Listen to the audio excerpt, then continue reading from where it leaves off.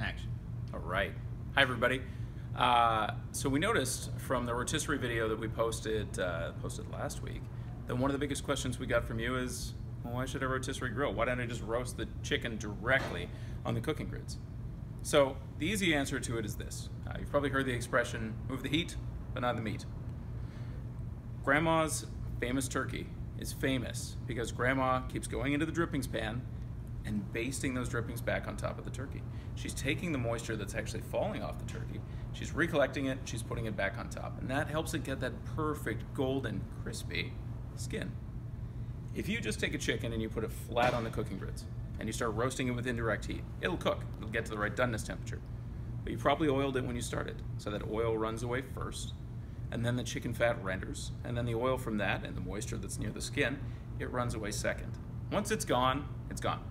That skin starts to dry out and it takes on a rubbery texture because there's enough moisture behind it to keep it a little bit moist, but it gets kind of rubbery and leathery. So if you want that perfect crispy skin, you got to keep basting it. You can baste it with a turkey baster, that's probably the most common. You can actually use a marinade injector, fill it up with juices and just kind of baste it on top. You can come back out with an oil sprayer and spray it on there. But why go through all that extra work? On a rotisserie, the chicken roll bastes in its own juices. Sure, you can baste it to add flavor, which is what we did. We added flavor by adding layers of flavor on top.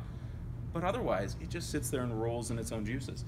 As that rotisserie spins, any of the juice that comes out of the chicken, any of the juice that comes from the skin, any of the oil that's already there, it rolls around the outside constantly as it's cooking to end up perfect, golden brown, even skin all the way around the outside. So you get some crispy skin on the bottom and crispy skin on the top because there is no top or bottom or side.